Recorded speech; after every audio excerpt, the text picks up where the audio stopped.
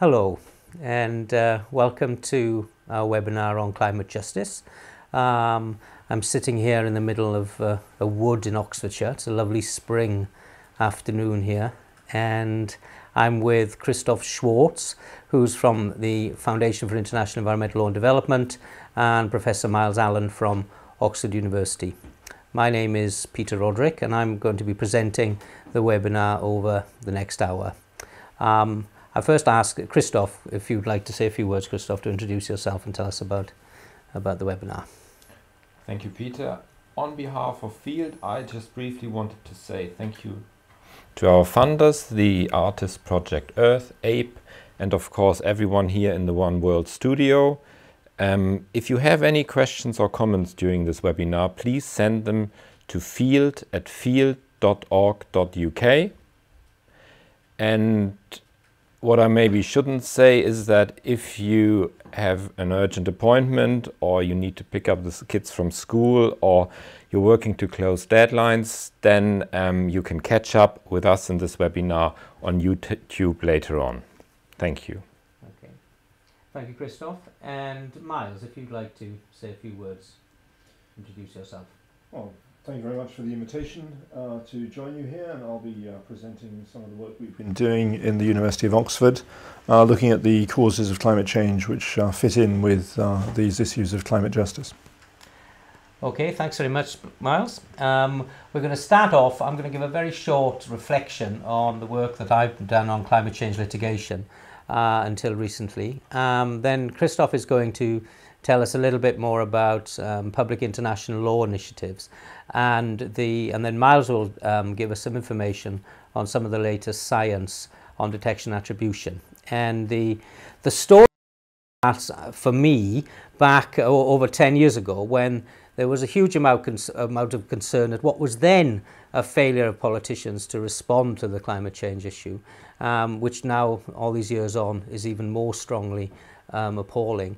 And the third assessment report in 2001 gave a very strong statement in respect of the level of confidence that scientists had in the human influence on temperature increase in the last half of the 20th century.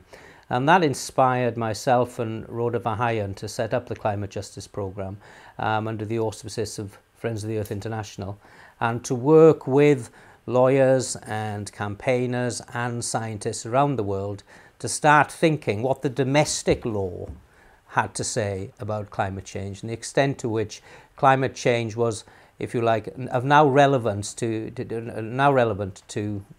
individual countries, not only, and lawyers in domestic jurisdictions, not only at the public international law level.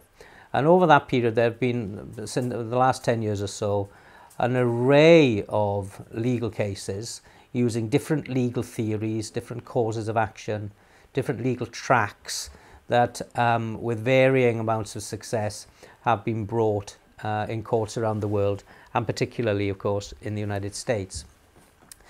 The interesting thing now is, of course, that there is a lot more, at least noise anyway, about public international law affording some legal remedies for states who are suffering the impacts of climate change, and that will be something that we'll come on to discuss. But in terms of domestic litigation, we've seen a lot of cases using what I would call simple public law theories, taking legal action around public duties of public bodies to act in relation to climate change under environmental impact legislation, under freedom of environmental information legislation. Some excellent cases by people like Brendan Cummings in the US on the endangered species legislation. We've seen also some sort of soft law kind of cases, international cases like petitions to UNESCO. We've had human rights petition by the Sheila Watt-Cloutier and the Inter-American Commission, and we've seen some constitutional rights cases, of course, in Nigeria to try and stop gas flaring. But the really interesting cases, I think, now, because I think it's quite clear now that we've got a a reasonable judicial acceptance of the science, as I would see it, that the really interesting legal cases now are around in the sphere of human rights and tort cases, civil wrongs, were cases where people can sue for damages or sue for injunctions. And the only tort cases that have been brought so far, of course, are in the United States, and there is if you like, a degree of uncertainty still hanging over the Kivalina case while we wait to hear where the appeal goes there. And it's as those of us who watch this know, using a very traditional tort of public nuisance to bring that kind of case. Kivalina, as people know, is a village that is threatened by and is having to move as a result of erosion and the effects of the sea breaking away the village.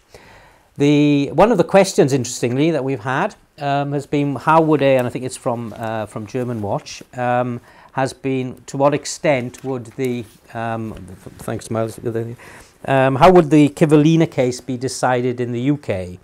What are the differences in the understanding of causation or causality between common law and civil law systems?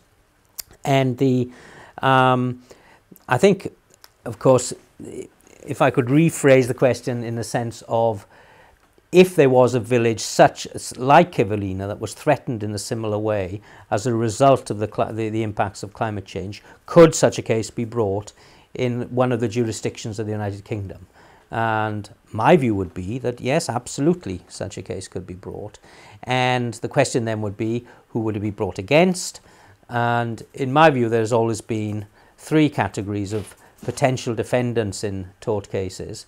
Those who produce fossil fuel, those who emit fossil fuel, and those whose activities facilitate the emission of fossil fuel.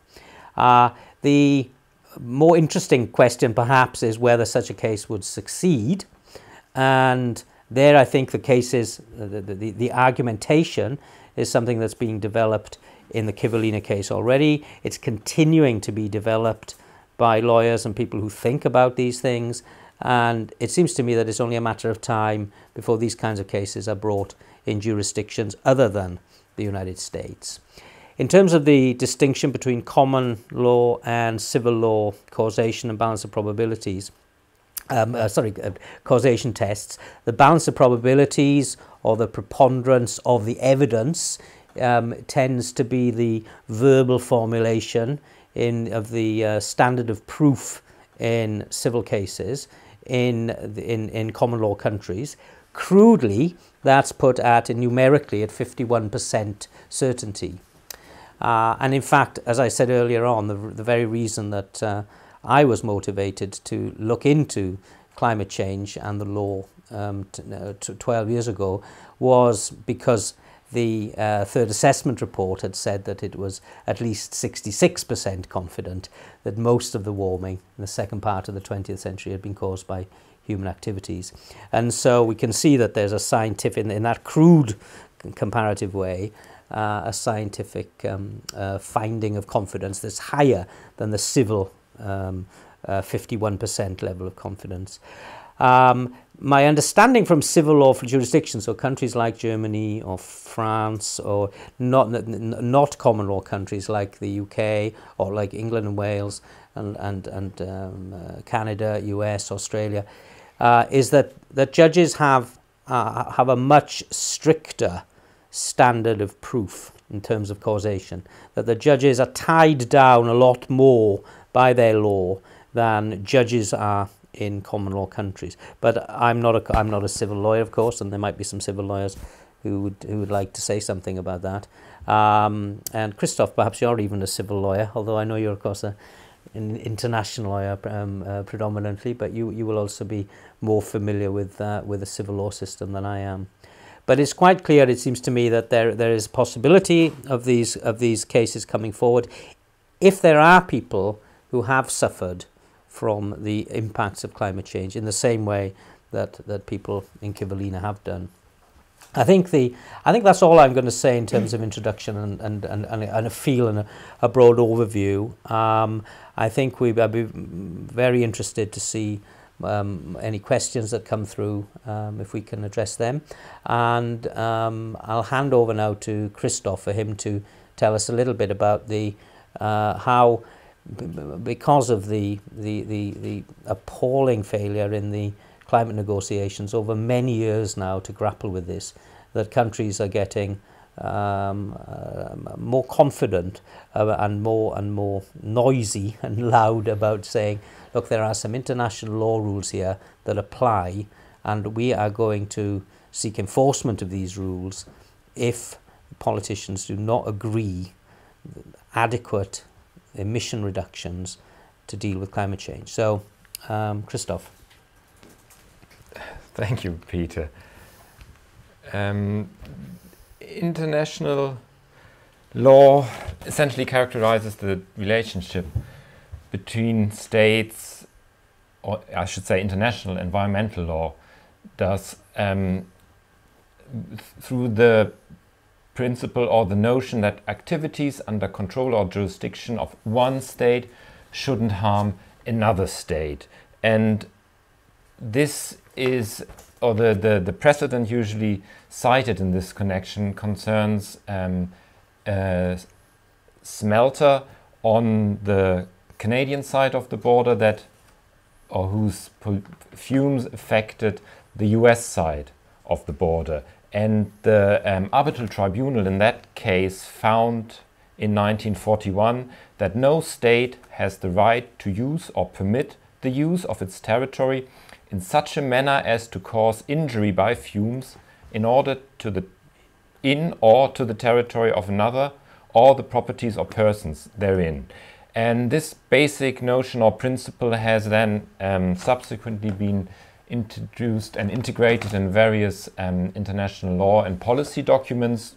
Just to mention one, the UN Framework Convention on the Law of the Sea, or the UN Framework Convention on Climate Change. And a more contemporary elaboration of this principle can be found, for instance, in Principle 1 of the Stockholm Declaration, which states that states have the sovereign right to exploit their own resources, and at the same time the responsibility to ensure that activities within their jurisdiction or control do not cause damage to the environment of other states or to areas beyond the limits of national jurisdiction.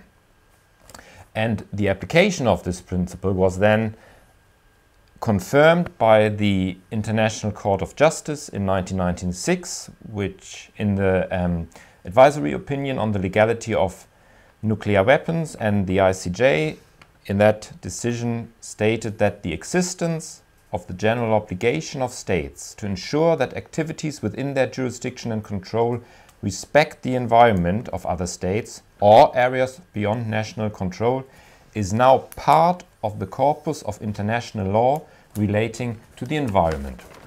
So the recognition of this principle is beyond doubt. Some people refer to it as the no harm rule, or the prohibition of transboundary pollution, or the principle of prevention. And of course the terminology used is often indicative of what people think, but I think the important thing here is that the principle is generally accepted.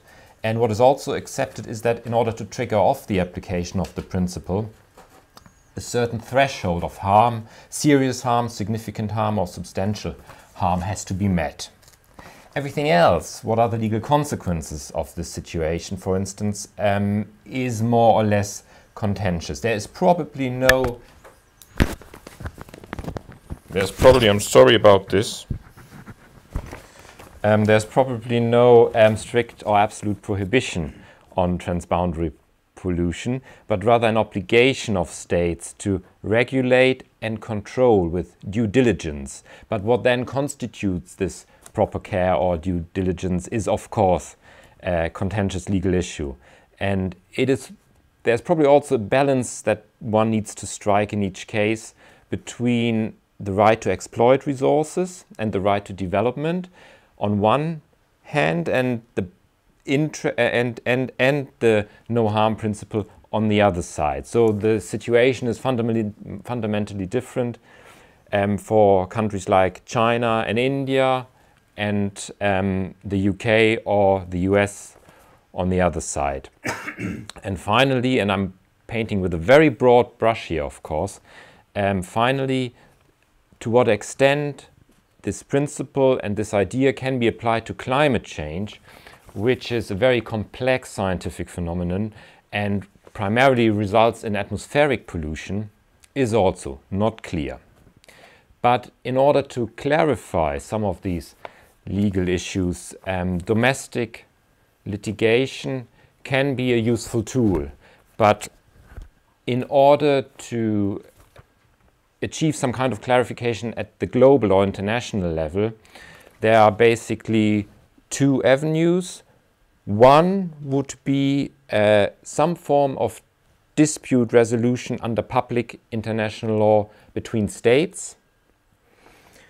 Here you might well have a substantive right, but not necessarily a procedural avenue to enforce or get those rights acknowledged. And then the other avenue is an advisory opinion by the International Court of Justice.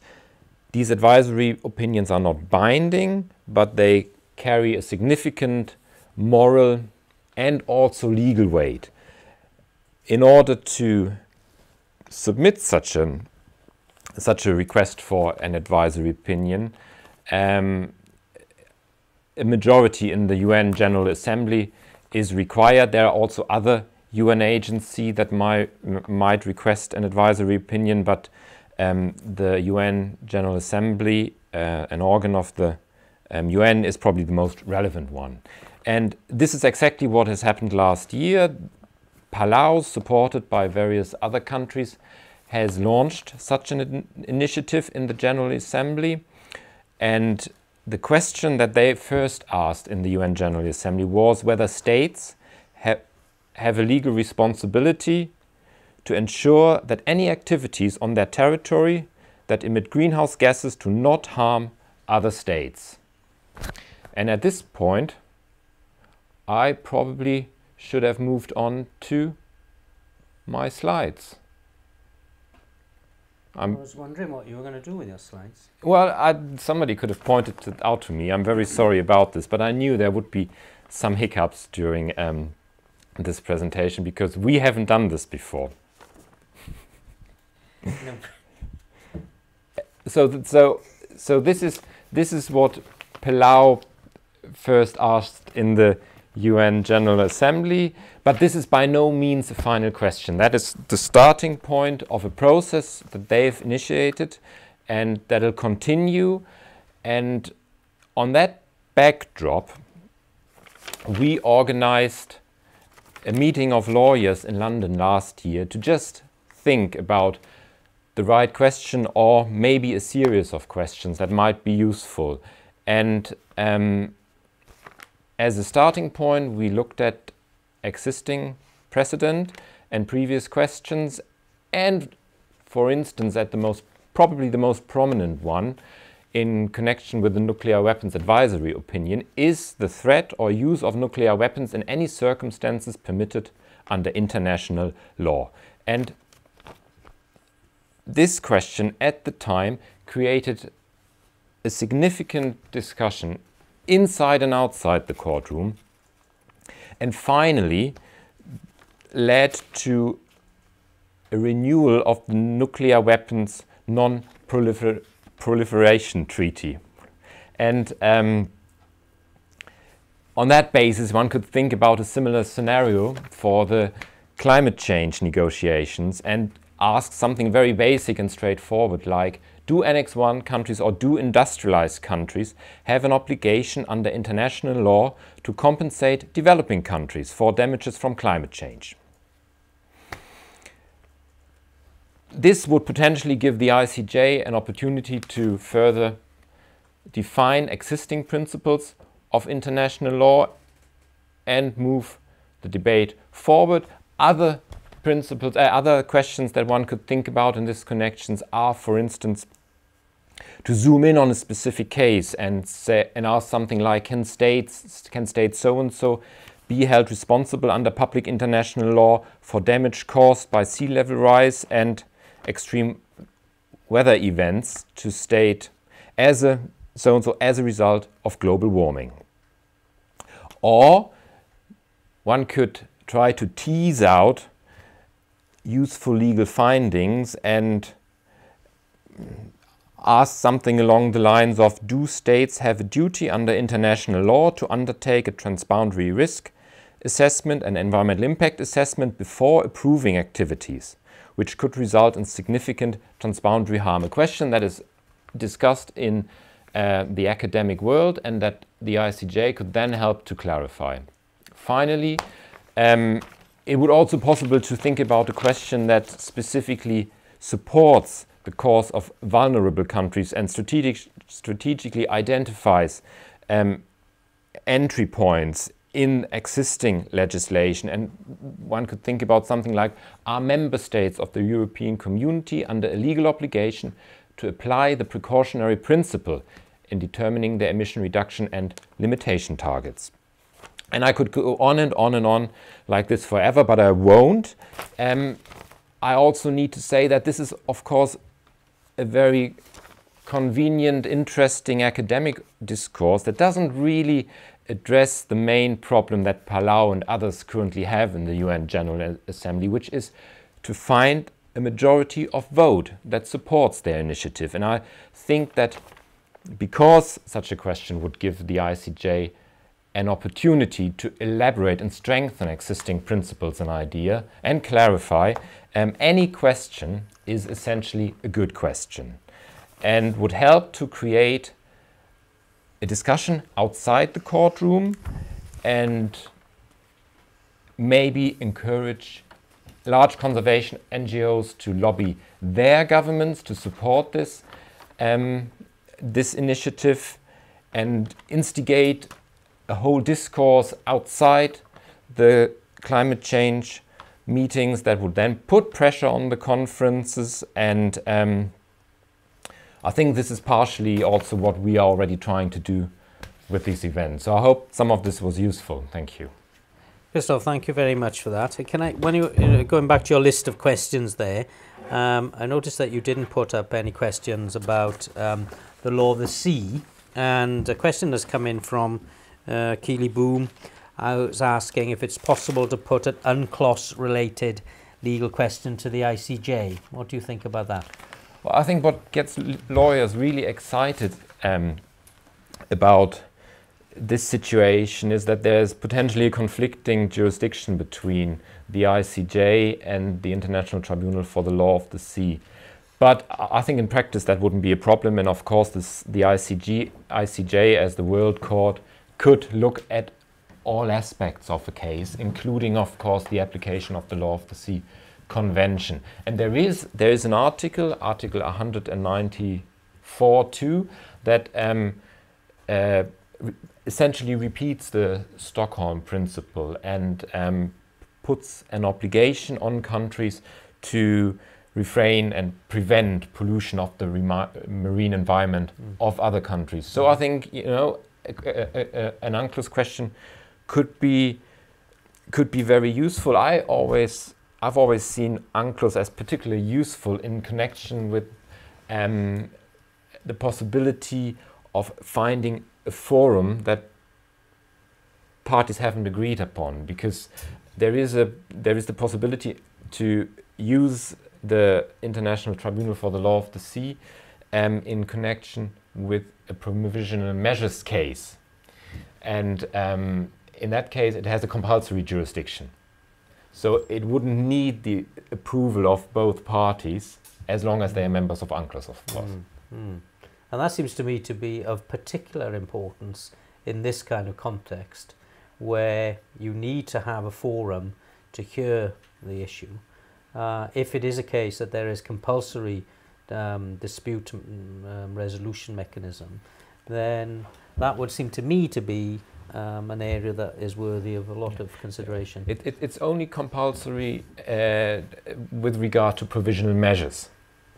But I think that countries like Palau or Kiribati or Tuvalu, low-lying Pacific islands, for instance, who is pure existence or is already threatened, might well think about this opportunity in the future. I've got a question for both of you, actually.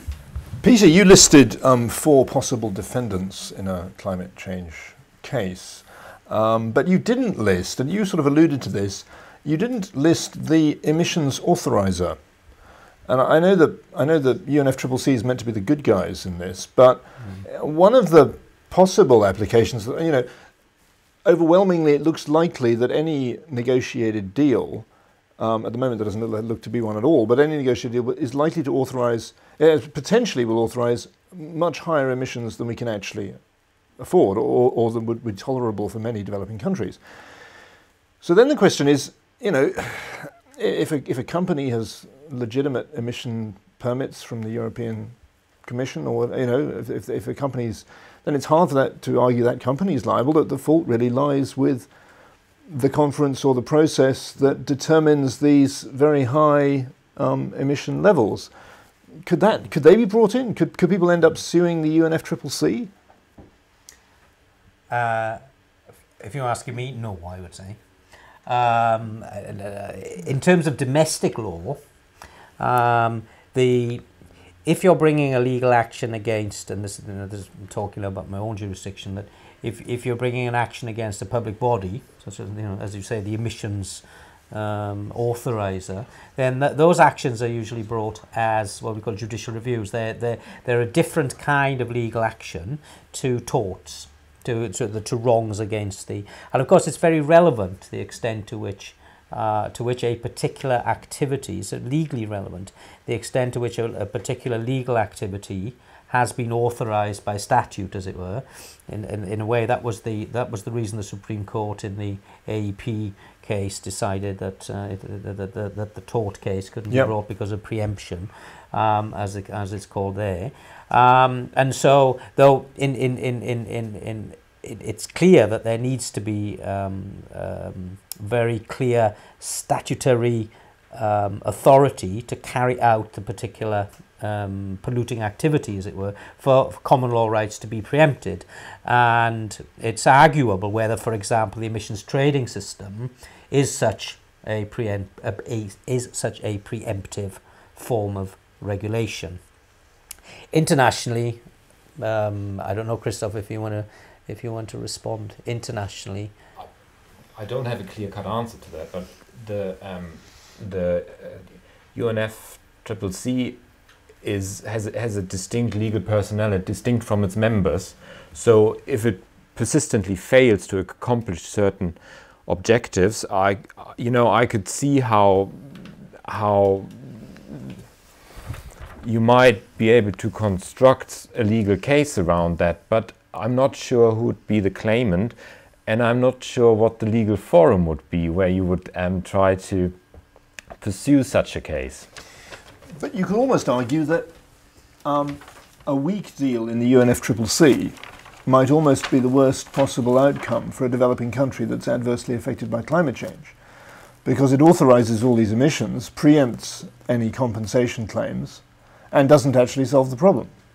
So you could argue under those circumstances, the UNFCCC, you know... I don't think preemption will work in the same way in international law as it would work in individual domestic jurisdictions. I think if you have a weak deal at the UNFCCC, this is my own view, and I'd be interested in some of you, it's a fundamental principle of international law, and has been for, you know, it's not controversial, that states must not harm other states.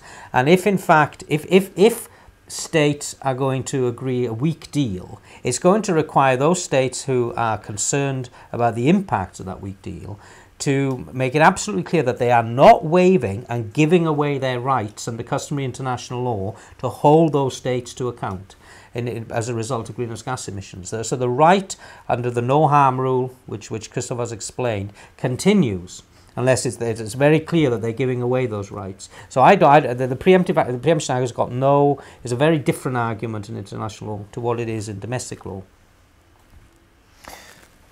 How can the science help us? Well, okay, so... Well, there we are. You are... Yeah, you take over my job of presenter. And I want to ask you another question before we go on to Myles and after the science. As it's come in from a person called Guy, who's described as a lawyer in the DRC in Congo in Central Africa, and he asks, is there any international environmental law instrument that protects the atmosphere and that will serve as a basis for polluter liability?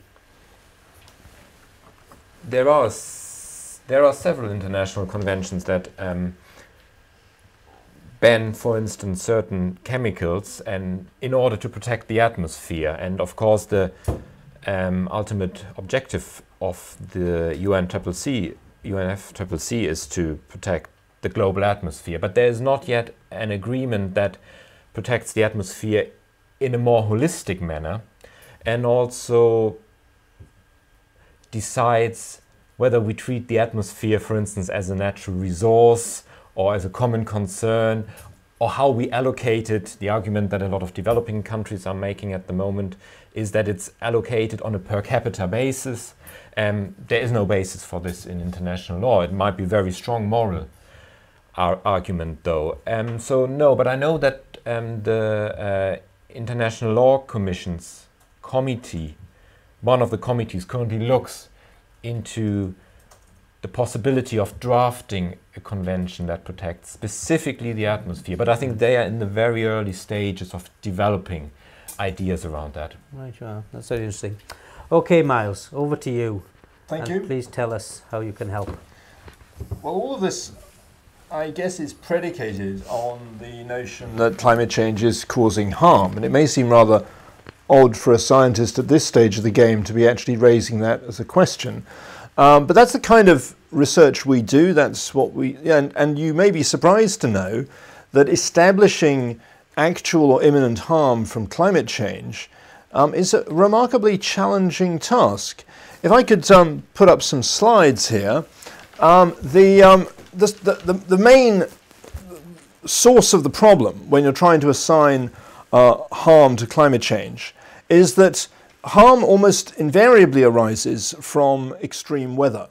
The sort of slow changes in temperature that we can relatively confidently attribute to human influence on climate. Peter mentioned in his introduction that back in the year 2000 we were getting reasonably confident that the warming we were seeing at a global scale was due to human influence on climate, but that global warming doesn't in itself do anybody any harm. What causes harm are the extreme weather events that may have been made more, and in some cases less likely, as a result of that large-scale climate change. For example, if we go back to some slides, in 2010 we had an unprecedented, in the historical record at least, unprecedented heat wave in Russia, which is estimated to have caused some 50,000 deaths from respiratory illnesses and so forth, and a very substantial cost to the Russian economy.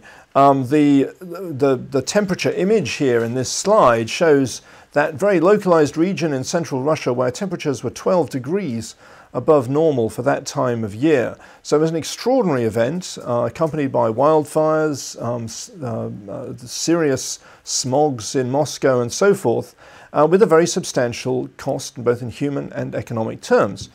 Now the question which has raged ever since really is, was human influence on climate anything to do with it? So if we look actually at some of the things which have been said in the literature, I sort of emphasize this is a difficult task, and we have papers appearing, on the one hand saying the intentional Russian heat wave was mainly due to natural internal variability, and then another paper also appearing last year saying an approximate 80% probability that heat record would not have occurred without climate warming. So those appear to be, highly contradictory statements. Even further out, we had Al Gore in the Climate Reality Project saying, we're not only loading the dice, we're painting more dots on the dice. We're not just rolling 12s, we're soon rolling 13s, 14s and 15s. So understanding how we link human influence on climate to extreme weather events is central to the attribution of actual harm. If we look at this in a little bit more detail, we've been doing a lot of this work in Oxford. Some of you may have come across the climateprediction.net Weather at Home project, where we're simulating the climate as it is, and the climate both as it was in the past and as it might have been in the absence of human influence on climate, to see how the risk or the frequency of extreme weather events has changed. And what we do in order to do this, it is very much a rolling dice analogy, where you have to roll the dice many, many times in order to assess the extent to which the loading has changed, to see if you're getting too many sixes, if you like. And the more extreme the event you're looking at, the more often you have to roll the dice to work out whether it's being affected. Our laboratory in this is you. It's people around the world who run these climate models for us, and they send their results back to our servers in Oxford. And if anybody's watching who's actually participating in this experiment, we're extremely grateful for your computing time. And these are some of the results we're getting out of this.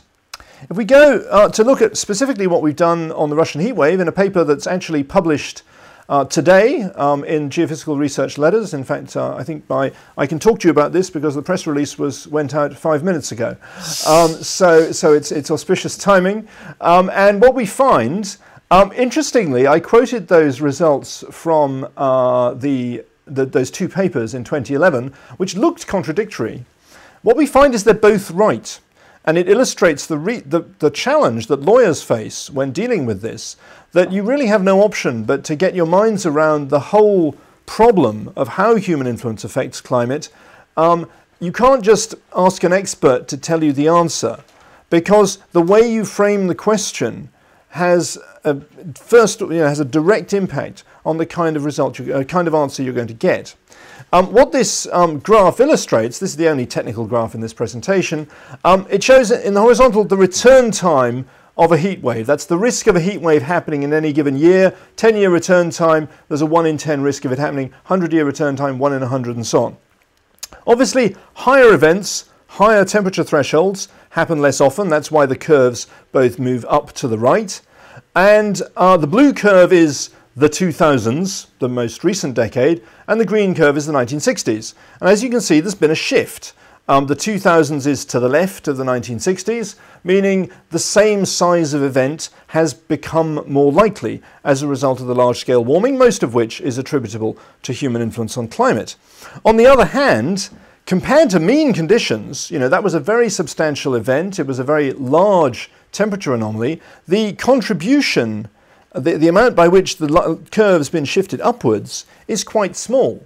So in a sense, the same event was both mostly natural in terms of its magnitude, but also mostly anthropogenic in terms of its probability of occurrence. And although that sounds like a counterintuitive pair of statements, you just have to get your minds around it because that is the way it works. Could you say that again, actually? Just slowly. Sure.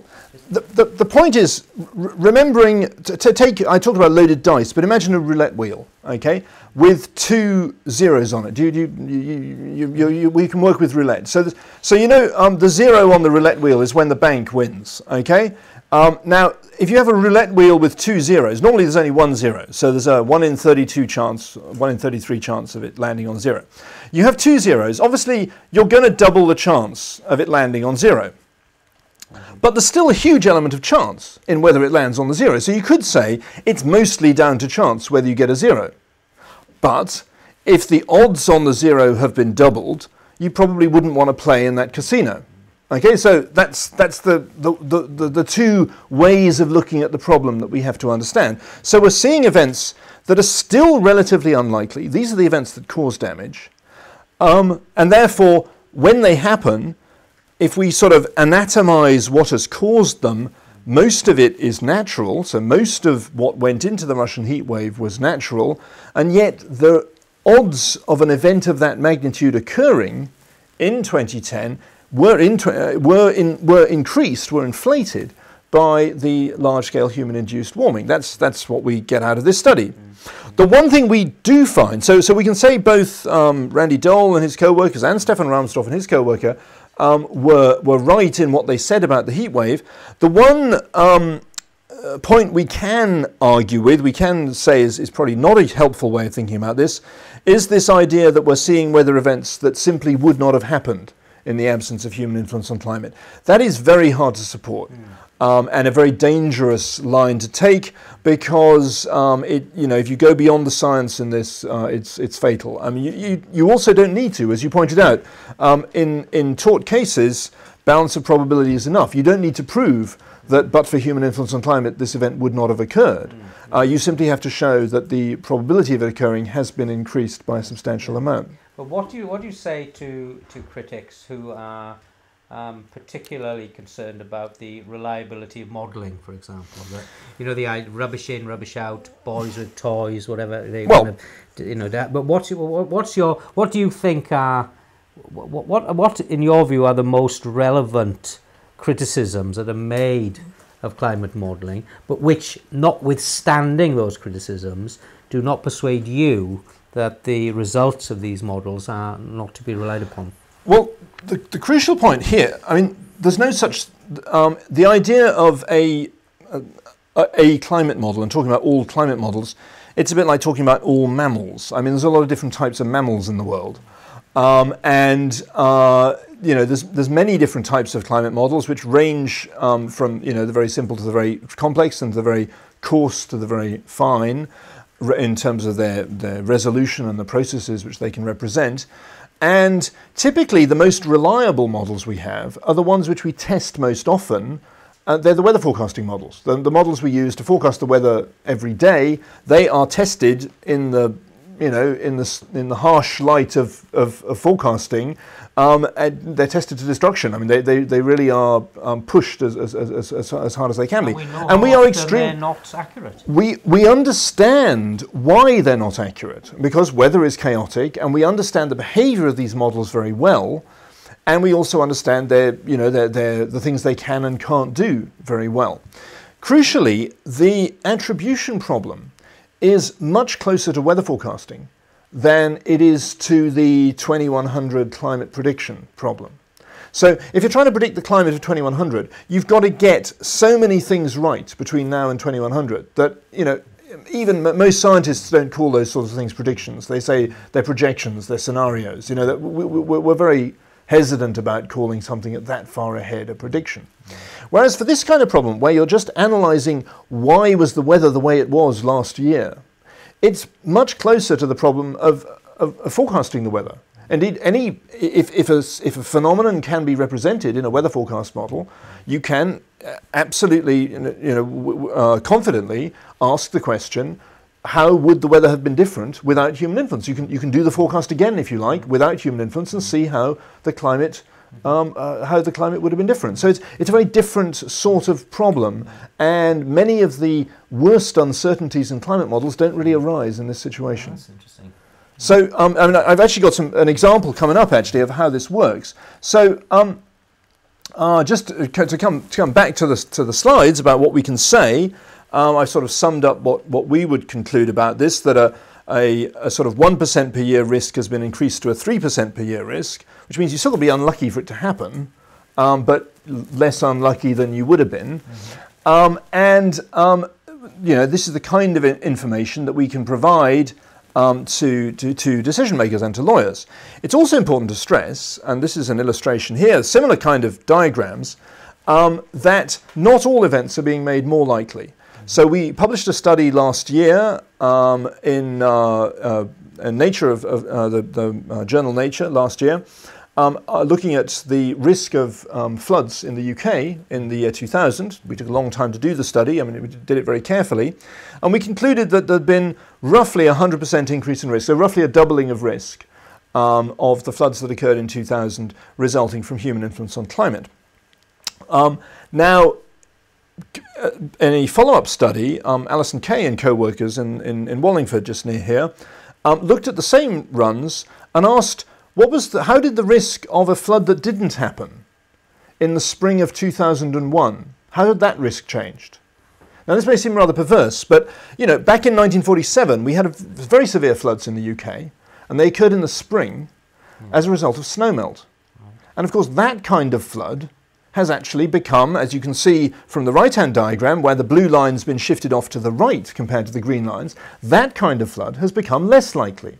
So this is why I say it's very dangerous for the people like Al Gore to stand up and say all weather events have been made more likely by human influence on climate, or all weather events are being affected by human influence on climate, implying that somehow they're being made more likely. There's a serious scientific investigation that needs to be done to work out which are the ones being made more likely and which are the ones being made less likely. When people say weather is becoming more extreme, I'm not quite sure what that means, but it sort of implies that any extreme weather event is somehow because of climate change. That's not true. We have to do the work. We have to do some quite difficult science in order to establish which are the ones which human influence on climate has actually made more likely and which less. Myles, what would be your sort of overall assessment of how the detection and attribution science has developed, strengthened over the last decade or so? When I started off, there was a very clear message from the scientific community that the detection and attribution science was strongest on temperature increase, when we were looking at all the different elements of the climate system, as it were. And I'm wondering whether there's been developments in the human influence science that, if you like, what's your sort of view over the last 10 years? For you to be coming up with these kinds of statements like 100% increase in risk of this particular flood, that's a very, very strong scientific finding, it seems to me.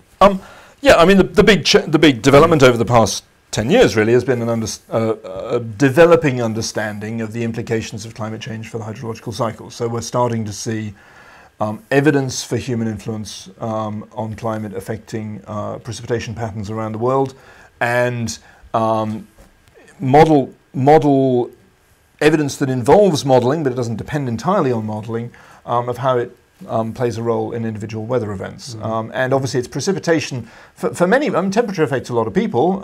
Kivalina is being affected by temperature, but precipitation probably affects more. So I think it's understanding that link to precipitation that's critical here. I've got another example on precipitation actually I think it would be good to, I don't know how we're doing on, we've got quite a number of questions which we'd like to put as well. So I just wanted to flick through quickly actually, because we had about 10 minutes. We had particularly because we had a question from Congo, and I know we've got a lawyer from Congo who's interested, and we've been doing some work, prompted in fact by, if I could just flick straight to a complaint that Mike Hume raised talking about this work. Mike was worried. If you could say who Mike Hume is. So Mike Hume, it's Professor Mike Hume at the University of East Anglia, has raised the reasonable concern that this kind of science could bias negotiations, because it's easier for, his argument is, it's easier for those parts of the world like Oxfordshire, which are well endowed with climate modelling facilities, to prove they're being affected by human influence on climate than for somewhere in Africa. And so his concern is that this could introduce a sort of a bias in our concern towards the sort of well-modelled parts of the world. So I just wanted to wrap up with an example, some very new results we've had, looking at the Congo Basin, so just illustrating the region there on this map.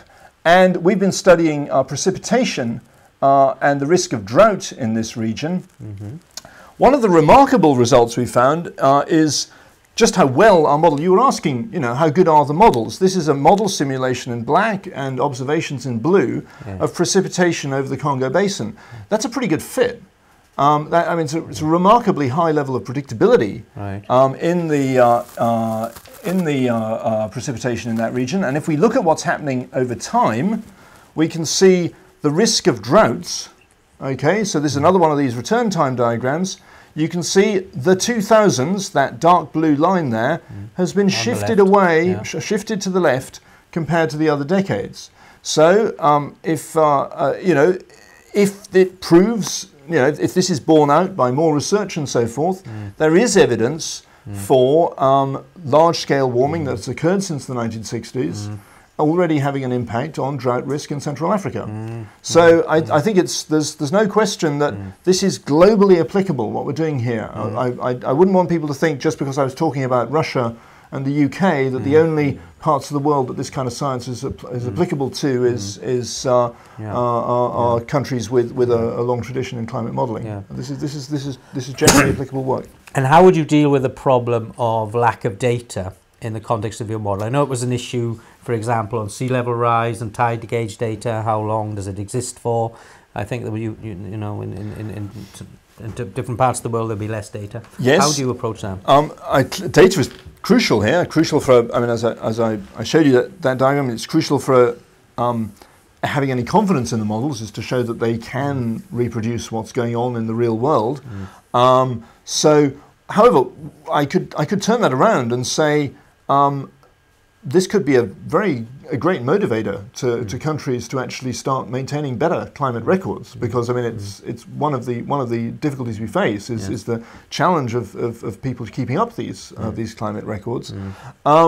It's also, you know, it's not essential to have direct observations of something to make a statement about that it's being affected by a process like climate change, if you understand what's affecting it well enough. I mean, we can use our understanding of the system. We don't just have to rely on observations. In fact, we have to use our understanding of the system because, you know, as back to the rolling dice analogy, if you had to wait to see the climate changing, you know, it would have changed before you had enough data to be able to document the change. So, you know, we have to use models to do this. Yeah. Okay. Well, thanks very much, Myles, for that. We've got one specific question here, which seems to be a scientific question, and we've had a few more questions as well. Anna Caroline from Field has been helping us with questions coming in. So over that, we've got about another 10 minutes or so. So. Perhaps there's a question from a professor in the University of Tokyo, and he says, I have heard that tropospheric ozone and black carbon are responsible for some 40% of climate change, whereas the so-called greenhouse gases are responsible for around 60%. Is this roughly true? If so, then it may be easier to conceive climate change in the transboundary context. What do you think? It's a very difficult one because the way you measure the relative importance of different agents is heavily complicated by the fact that they have very, very different lifetimes. If you put CO2 into the atmosphere, it continues to influence the climate for centuries. So all of the carbon dioxide that we've released since 1750 or so, since the beginning of the Industrial Revolution, is continuing to affect the climate today. Whereas tropospheric ozone and black carbon affect the climate for a few weeks, you know, months, and that's it, and then they're washed out of the system. Right. So to quantify the harm done by today's emissions of tropospheric ozone and black carbon is a very difficult thing, because what time frame are you interested in? Are you talking about their, you know, today's emissions of carbon dioxide have only a limited impact on next year's climate, but they will continue to have an impact on years, you know, 2 to 200, and so that's the issue we face. So it's a very difficult one it's not clear answer. Very difficult one to answer. But the one thing, the key thing is that carbon dioxide is the one which accumulates, and therefore the one which does the most damage in the long term. Yes, right. Okay, well, let's some questions have been coming in from the viewers, and I'm going to read this one out and see whether Myles or Christoph or myself indeed want to respond to it from the Pacific Calling Partnership. It says, what hope can you give to people living in Pacific Island countries like Tuvalu and Kiribati that the legal issues you are raising will help to deliver timely mitigation so that they can remain living in their island homes? Greatly increased and timely adaptation funding and culturally acceptable migration options, ? I think, Christoph, I would ask. I think hope is all we can give them at the moment, unfortunately. Is it our job to give hope? Sorry.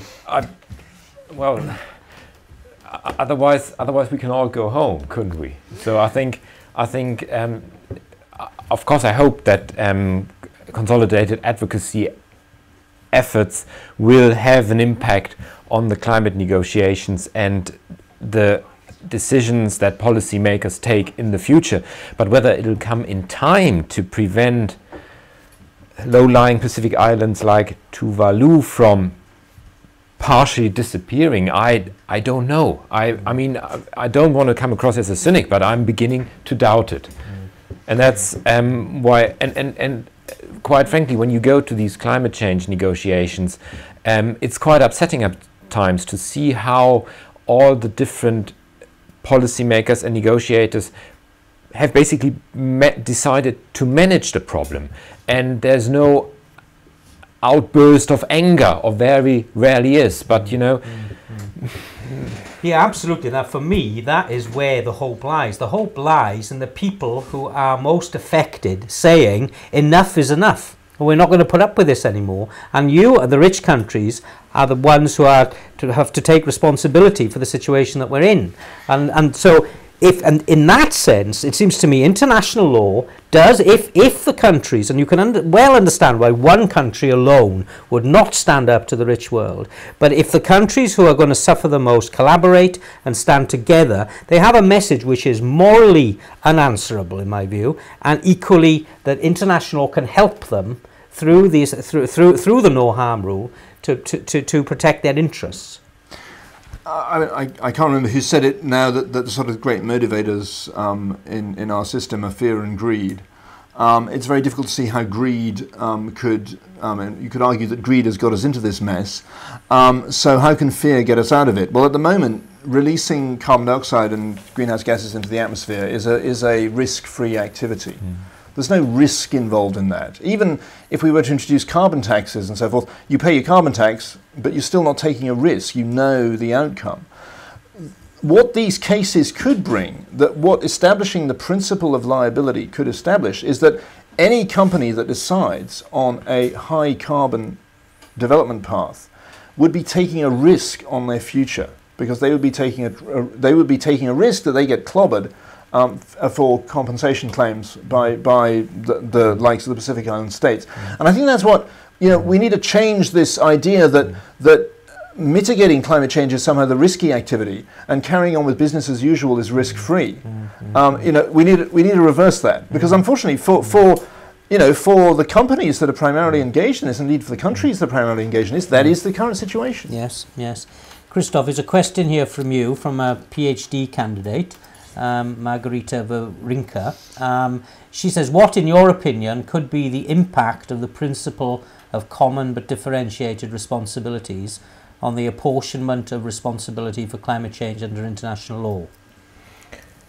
Well, I think the answer to that is that a lot of the developing countries argue that this principle has a lot to do with previous greenhouse gas emissions, and that, for instance, if the International Court for Justice found that this is right and that there is a historic responsibility and that the polluter should be paying for damages, then this principle could be used to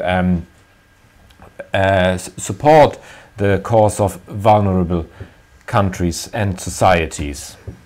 And if I can just say, I think we're a bit overwhelmed with the number of questions coming in, so we won't be able to address them all.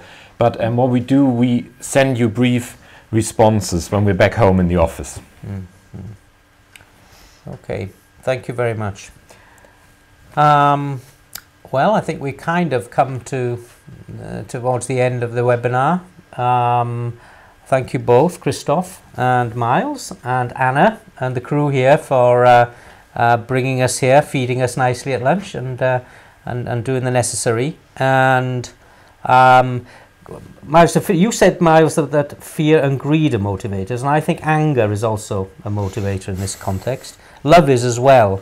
And I think that the anger that's felt by around the world about the approach to climate change has led to increased interest in litigation, because at the end of the day, the way I see it, if there's any justification for law, it is that it means that when there is a dispute, we don't kill each other.